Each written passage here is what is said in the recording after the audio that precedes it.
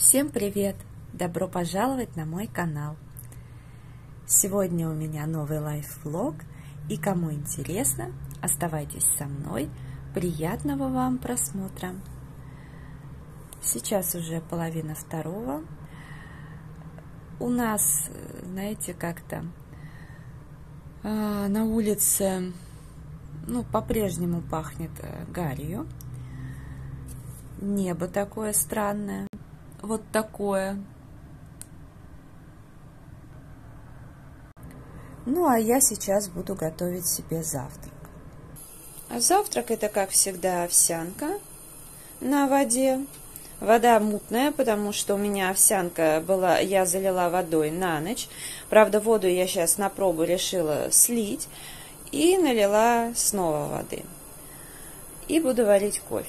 Завтрак готов. Допивать кофе я иду на балкон. Взяла с собой вязание, так что нужно еще пару рядов провязать и начать обвязывать салфетку.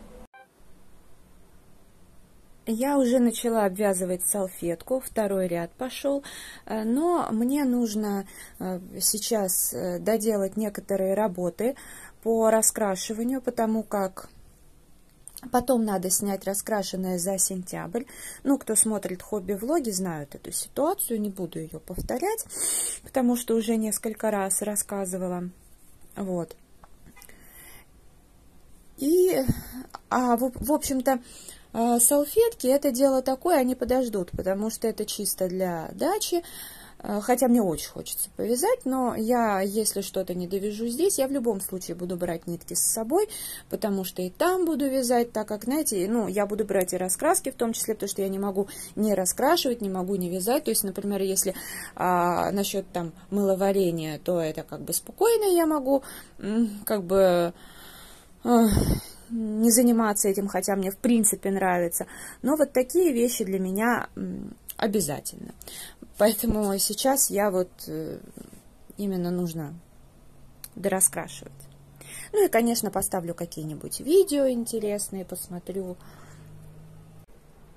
Решила немного перекусить, заварила себе цикорий и отварила домашние вареники.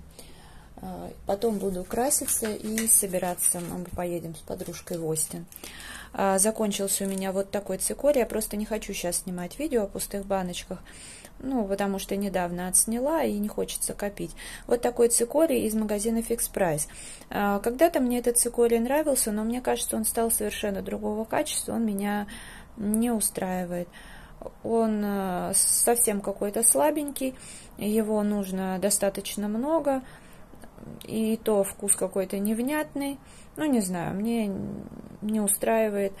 А поскольку это все-таки напиток, в котором есть калории, то, знаете, добавлять огромное количество в чашку меня тоже не устраивает. Короче, что-то я не могу найти для себя сейчас нормальный цикорий.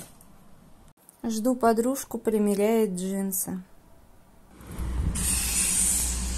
Мы уже съездили по магазинам, много где побывали. Я, в принципе, ничего не покупала, потому что мне прямо сейчас ничего не надо, но кое-что присматривала, потому что потребуется.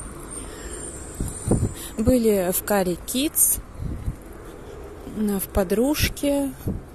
Да много куда заходили. Кстати, до Остина так и не дошли. Вот. А сейчас я решила погулять. 20 часов 16 минут сейчас. Кстати, довольно-таки душновато. Да. Во-первых, что-то темнеть уж слишком рано стало. Хотя, мне кажется, опять же, это больше дымка. Какая-то задымленность.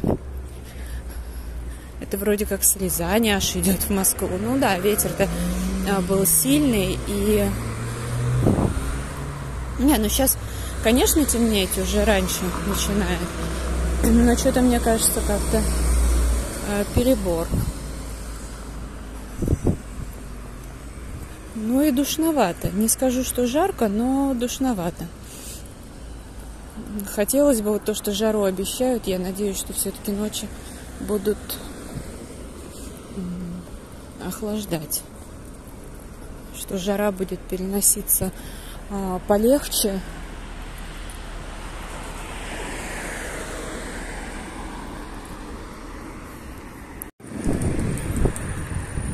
Я уже иду по направлению к дому. Обычно у меня более длинный маршрут. Ну, вообще, знаете, я люблю, когда вот уже темнеет, мне это нравится. Поэтому мне-то это даже хорошо. Ну, как-то гораздо уютнее на улице. Сейчас приду, буду ужин готовить. Я, кстати, съела мороженку свою любимую. Но у меня все равно как бы мало по калориям. Я еще ехала в машине, чувствовала, что у меня прям как-то даже сил нет. Потому что я толком... потому что два вареника, а на завтрак каша, как-то так. И за весь день получилось 300 миллилитров кофе, немного воды. У меня как бы нормально, то есть я, например, и есть не хотела, а вот сил не было. Так что приготовлю сейчас ужин, довяжу салфетку, сяду пораскрашивать.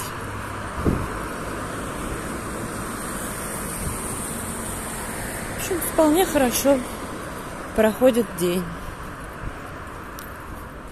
Потом надо будет, я когда дораскрашиваю, доснимаю уже видео, нужно будет размораживать сначала один холодильник с морозилкой, потом уже отдельно морозилку, все мыть. Сейчас я вяжу салфетку, тоже на дачу из таких же ниток, только бежевых.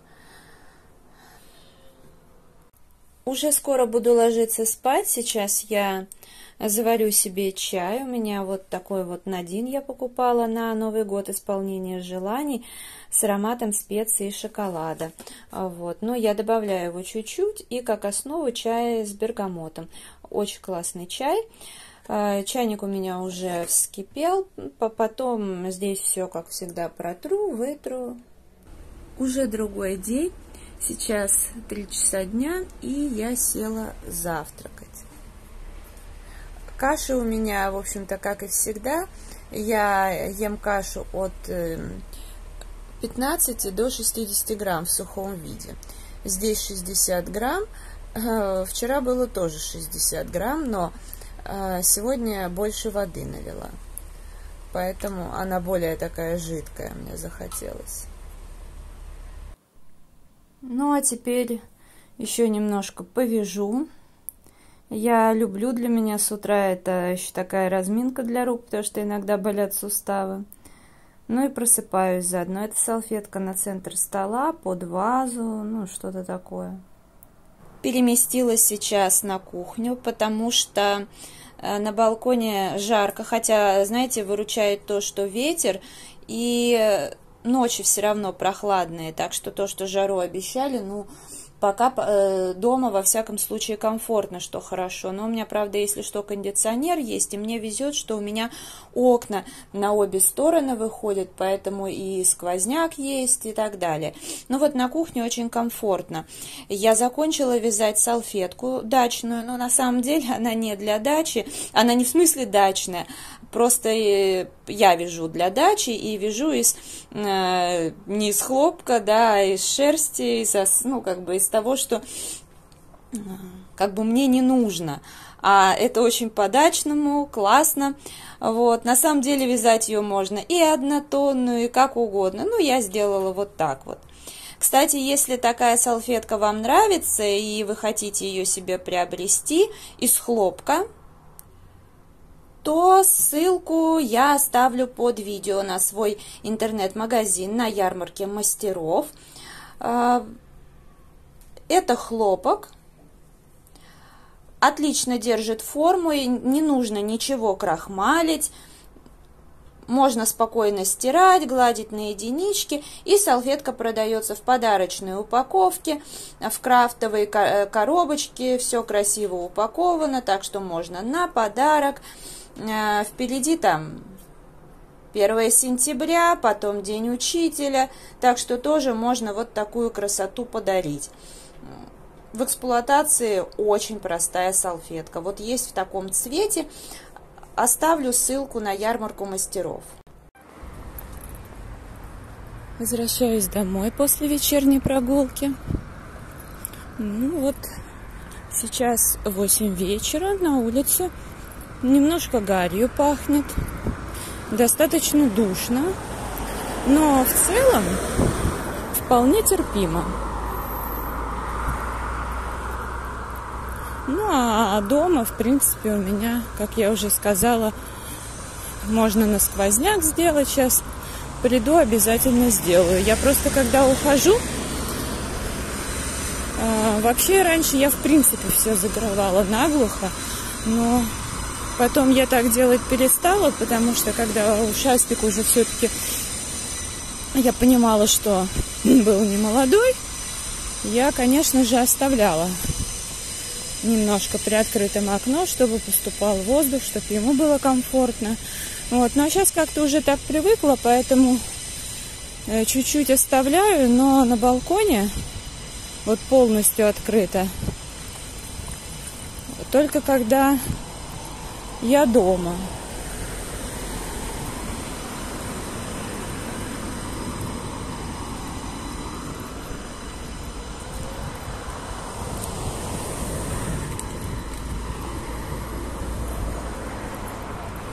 Сегодня вечером еще пораскрашиваю, потому что нужно даже как-то подналечь на это дело, так как раскрасить мне нужно все еще в Москве и отснять видео, а вязать я могу даже в Питере.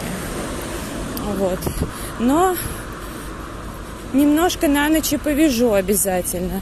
Я начала вязать держатель для салфеток. Я сначала думала, что не буду для дачи такой делать вариант. Потом подумала, что сделаю самый-самый простой, но сейчас решила, что пусть все-таки будут и держатели для красоты. У меня еще где-то есть бордовые нитки. Ну, мне так они вообще не нужны. Я не люблю ни красный, ни бордовый. Но мне там еще другой человек отдавал такие нитки. И тоже будет как бы жалко их выбросить. Я считаю, что это же подарок. Ну, мне как подарок. Мне отдали, сказали, что типа нам не нужно, возьми, если нужно тебе. Вот. Ну, я на тот момент взяла. Но тогда я вязала из акрила, сейчас вяжу из хлопка. Шерсть я, в общем-то, никогда не любила. И носить не любила шерсть. Я вот даже сейчас вяжу из этой шерсти, да, а у меня, я чувствую аллергию. Я сначала сегодня не поняла, что я вся обчесалась. Я бы, конечно, могла сказать, что, может быть, она пыльная, но я уже почти, у меня моток на грани, то есть там точно пыли нет. А я обчесалась буквально вся.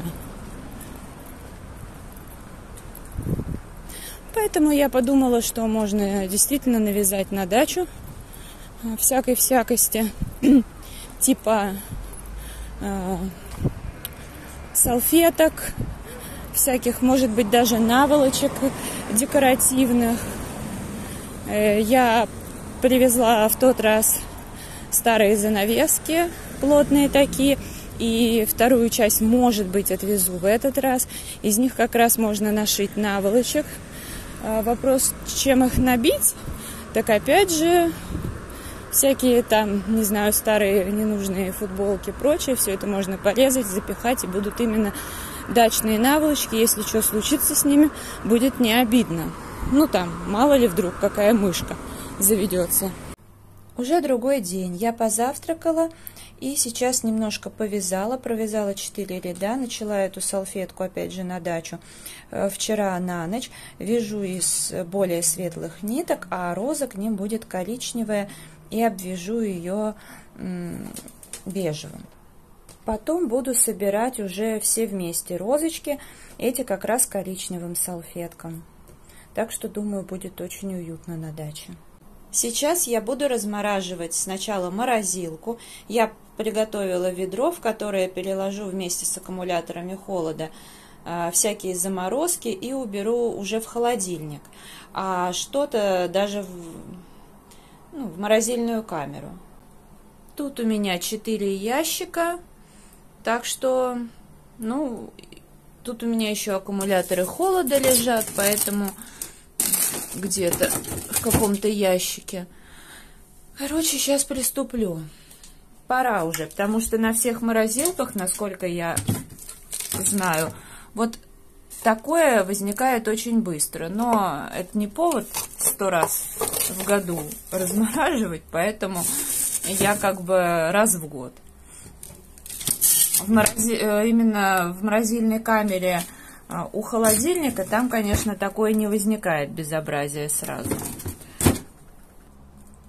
Я морозилку освободила. Вот в верхней части вообще видите, что происходит. Вот сейчас самая такая погода, на улице-то жарко, дома нормально, но в любом случае как раз сейчас все будет оттаивать. Здесь что-то еще потекло, не знаю, вроде я, допустим, размораживаю раз в год, но мою ящики я гораздо чаще, то есть периодически я все вытаскиваю. И все равно, потому что что-то туда убираешь, чем-то пользуешься, что-то рассыпалось. Так что, это лед. И даже шерсть попала. И то. Так что буду размораживать. Много чего влезло в морозилку. Что-то в холодильник. В большом ведре. Плюс еще в тазике. Но некоторое количество никуда не влезло. Поэтому я взяла сумку-холодильник. Это у меня от марки Термос, хорошая сумка. Здесь 3 аккумулятора холода, один внизу положила, другой сверху, еще один такой простенький, дешевенький сюда. Это такая, знаете, скорее игрушка или дополнение, потому что те минимум 4 часа вообще не растают, и еще 4-5 часов все равно будет холодная такая температура, особенно учитывая, что здесь заморозка, то есть тут вообще ничего не растает, потому что даже если нужно просто что-то охладить, то сами аккумуляторы будут часа 4, они будут прям точно такие холодные-холодные и замороженные, потом начнут таять, но я говорю, 8 часов я даже летом в сидячем поезде, в обычном, и то все приезжала там, например, в Питер в свежем виде, так что отлично. И гуляла по много часов летом, даже когда везла что-то не замороженное, а тут вот еще и то, что я туда положила, все замерзшее. Так что отлично. Это я уже, естественно, в холодильник не поставлю. А пока морозилка размораживается, время уделить своему хобби. Заканчиваю иллюстрацию в раскраске Ханны Карлсон. Заодно как раз-таки и передохну, и переключусь. Так заниматься домашними делами, конечно, в разы приятнее. Я достала моющий пылесос. Здесь все уже, в общем-то, растаяло. Я лишнюю воду убрала, но хотя вон еще там есть. Сейчас буду мыть уже непосредственно каким-нибудь раствором, может быть, разведу соду, а может быть, жидкостью для мытья посуды. В принципе, для меня это не так важно. Хотя я думаю, что с содой будет очень даже неплохо. Конечно, здесь никаких нет запахов, но все равно будет неплохо с содой пройтись. Помыла, посушила, и пылесосом сначала воду собрала, потом протерла. И несколько, в общем-то, часа 1,5-2 просто оставила сушиться. Потому что размораживался холодильник, морозилка буквально часа 1,5, довольно все быстро прошло. Мыла я со всех сторон, отодвигала, еще мыла плинтуса, хотя отодвигаю я регулярно. Собственно, вот из холодильника непосредственно достала продукты, сейчас буду раскладывать. Как и предполагалось, они вообще не растаяли. Открыла сумку, здесь тоже ничего не разморозилось. Ну, единственное, только вот этот аккумулятор, который из Fix Price. В принципе, я уложила все. Я буду делать перестановки. Собралась между двумя морозилками. Конечно, например, вкусняшки и какие-то такие, ну, ту еду, которую я ем регулярно, я хотела бы хранить именно здесь на кухне, а в той морозильной камере уже хранить то, что мне нужно не на постоянку. Но суть в том, что вот здесь вот ящики, они полноценные, а там, где холодильник, ну, как бы вот там 4 ящика, один вот такой, ну, как бы, да, для заморозки, а остальные, они как из сеточки. И много чего, знаете, там может проваливаться и так далее. Поэтому, конечно же, то, что я храню там в небольших пакетах, приходится класть сюда. Значит, вот здесь я положила, у меня раньше здесь лежала куриная грудка, потому что когда я ее купила, я положила на заморозку, в итоге она там так и осталась. Вот, я ее положила сюда. Но здесь не вся куриная грудка, а только та, которая, в общем, вытащены из упаковки. Также тут печень, свинина, хотя мясо я не ем, куриные спинки, но практически я не вегетарианка, то есть я допускаю поесть мясо, иногда могу, но очень-очень редко. Короче, такие штуки здесь лежат. Далее, вот здесь. Здесь у меня достаточно много, пол ящика капусты порезанной. Вот здесь вторая половина ящика – это кабачки, натертые на зиму. Также вот помидорки, черноплодная рябина, морковка, грибы, горошек, там, ну, в общем, много-много всего такого. Следующий ящик у меня, здесь вообще много всего, аккумуляторы холода. Там в контейнерах всяческая зажарка, плюс еще помидорки, шпинат, всего там понемножку, опята, вот здесь слива, вареники, колбаса, оказалось, что есть лаваш, молоко и просто лед, слива не вся, только та, что я открыла упаковку. Тыква тоже, это только то, что открытое. Замороженное тесто. Вот это пока пусто, я оставила специально до завтра, потому что я буду размораживать холодильник, и мне оттуда, конечно, надо будет что-то положить сюда. Потом, после того, как я холодильник разморожу, я вообще в идеале, конечно, мне бы хотелось и тут, и там оставить верхнюю полку пустой, для того, чтобы когда я что-то пеку или готовлю к заморозке, чтобы можно было спокойно, беспрепятственно здесь что-то, ну, замораживать. Но это в идеале, а так хотя бы один ящик. Вот, но на сегодня он будет пустой. Вспомнила, что у меня в холодильнике лежит еще имбирь, я его положила отдельно, поэтому он растаял. Разделила на порции и положила в заморозку. Так, и вниз еще что добавила? Маргарин, плавленый сырок. И, соответственно, колбасу убрала сюда. Уже утро, села завтракать. Ну, как утро? 12:37. Но для меня утро. И вот что хочу сказать. Одна и та же каша, купленная в Питере в Семишагове. Ну, там с разницей в месяц, наверное. Вот три раза покупали. И 3 раза, ну вот, название, цена, все одно и то же. Но качество разное. Первый раз я взяла, мне там, когда я была в Питере, очень понравилось. Я, ну, короче, купила сюда. Она достаточно быстро варилась, была консистенция хорошая, вкусная. А второй раз вот эту кашу взяла. Уже консистенция немножко, ну, как бы она вкусная, варится быстро, но не очень приятная консистенция. 3-й раз мне друг привез, когда приезжал, и там много шелухи, и даже когда я на ночь ее замачиваю, все равно утром даже начинаю варить, и она жесткая. потому что эту ничего не надо с ней делать, там 3-5 минут и все. Теперь буду размораживать холодильник, мыть его тщательно, потому что запачкался. Тут вот вообще грязище. Довольно сильная наледь. К разговору о том, насколько я равнодушна к рыбе и мясу, купила в Ашане упаковку путасу. Я, если ем мясо, то это обязательно только белое, что рыба, что там, не знаю, просто мясо какое-то.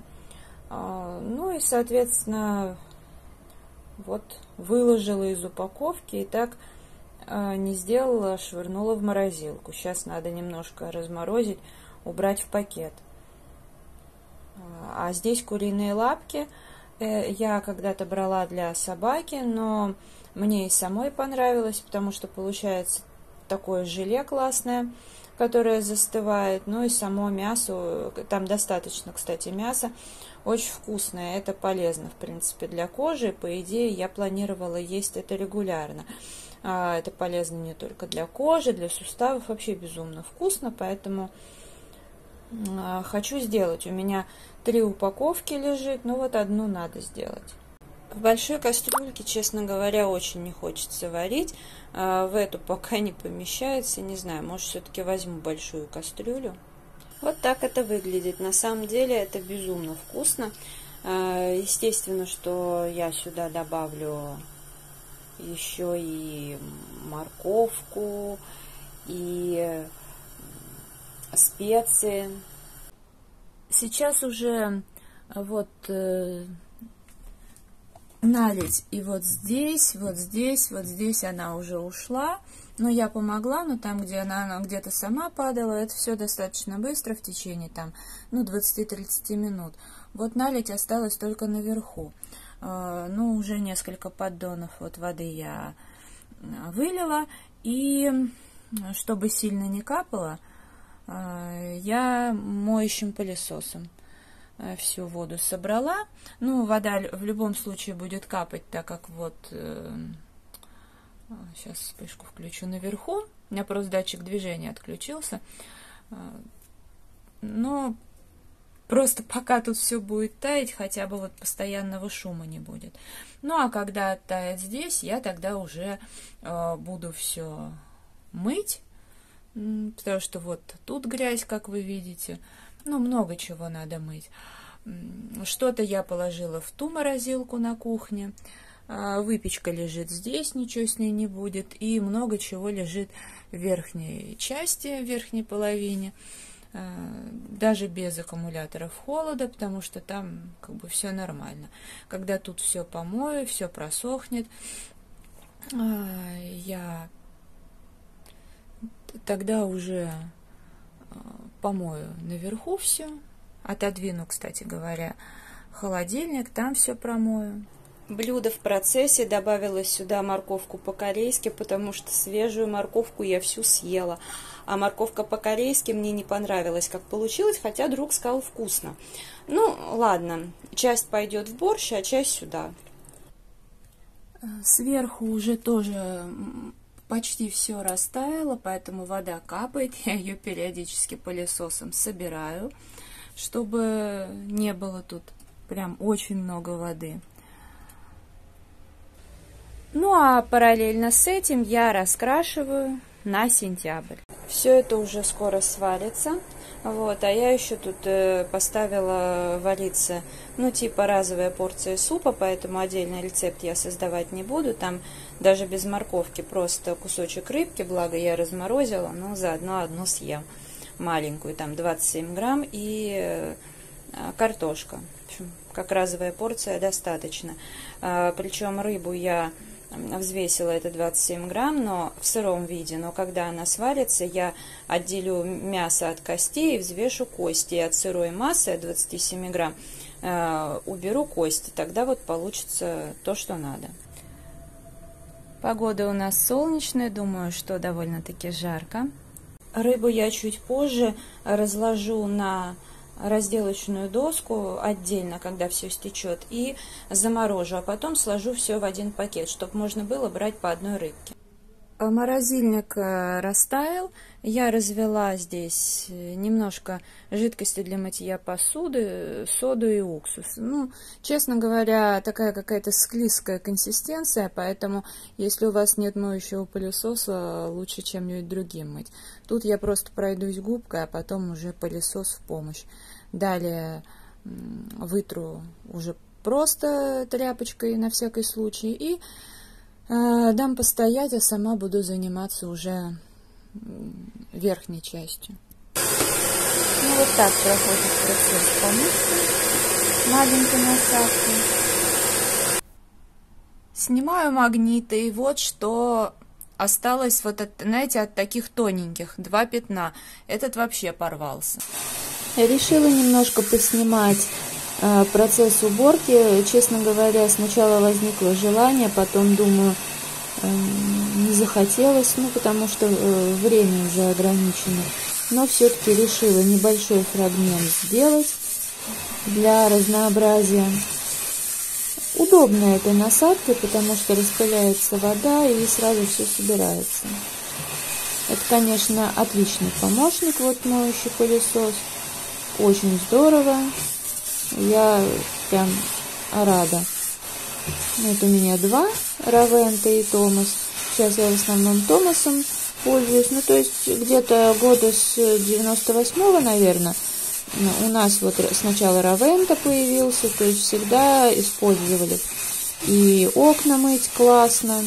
Кстати говоря, надо бы помыть. Ну, я не знаю, до отъезда сделаю или нет. У меня датчик отключается, я рукой так его. Вот. Везде вот подлезать практически везде удобно. Ну и, конечно, все это воду хорошо собирает. Потом я, конечно, все равно оставлю проветриться, но в целом я даже для быстроты вот сейчас пройдусь пылесосом, помою, потом просто влажной тряпочкой протру быстренько. Хотя тут уже поверхность будет без воды, но, знаете, чтобы все равно какая-то влажность ушла, и потом пойду гулять. А когда вернусь, ну, через часик, то уже все буду раскладывать по своим местам, потому что ничего не растает, ничего такого не будет. Это не страшно. Ну, это, знаете, уже чисто так, для своего успокоения, чтобы точно знать, что все высохло. С пылесосом, конечно, быстрее. Ну и вот эту часть все тут надо промыть. Удобно, конечно.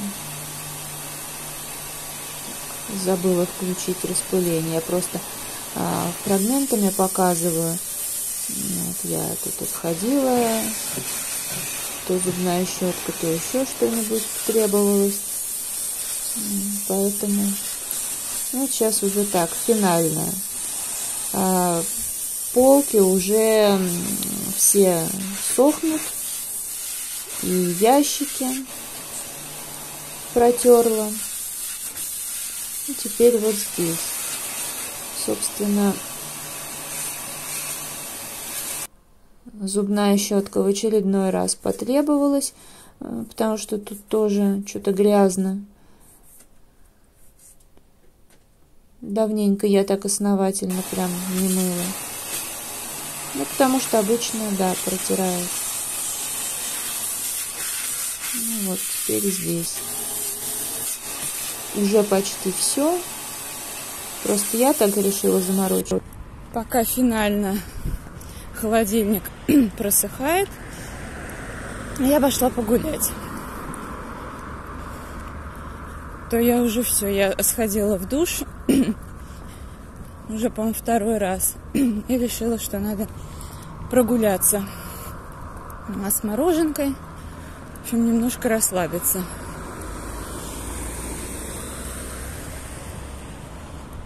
Ну вот, кстати, сегодня ровно месяц, как умер ушастик. Вообще кошмар. А я тут холодильник мой, он очень боялся, когда лед падал. Ну вот я как раз обычно протираю всегда холодильник частенько. Ну, внутри, снаружи. Размораживала-то я 1 раз в год, чтобы его лишний раз не травмировать. Но вот этот месяц вообще было не до того. И пару дней до этого. В общем, как-то так. Холодец отправляю в холодильник. Теперь, надеюсь, застынет. Но обычно всегда застывает. Ну и, как всегда, на ночь села пить чай. Здесь черный чай с бергамотом и каркаде. Уже холодильник давно включила. Красная лампочка на зеленую сменилась. Наверху у меня всякие там, ну, бальзамический уксус и прочее, маски для лица, квашеная капуста, кофе. Здесь овощи, кефир, лимон, ну, в общем, лимонный соус, тому подобное. Ну и тут вот. Там яйца, овощи. Здесь у меня фарш и куриная грудка. Здесь молоко, лед, слива, тыква, шиповник. Тут замороженные перцы целиком, 2 тушки цыпленка, потом еще что-то и сало, которое, ну, в основном для птичек не соленое. Здесь выпечка, блины, оладьи, пироги с капустой. Еще одна салфетка для дачи готова. Ну а это видео я буду завершать. Если оно понравилось, ставьте лайк, подписывайтесь на канал, жмите на колокольчик, чтобы не пропустить новые видео. Мой инстаграм 3 семерки, рыжая 3 восьмерки. Я благодарю вас за просмотр, желаю здоровья, настроения, вдохновения во всем. Пусть все ваши домашние дела приносят вам радость. До скорой встречи. Пока-пока.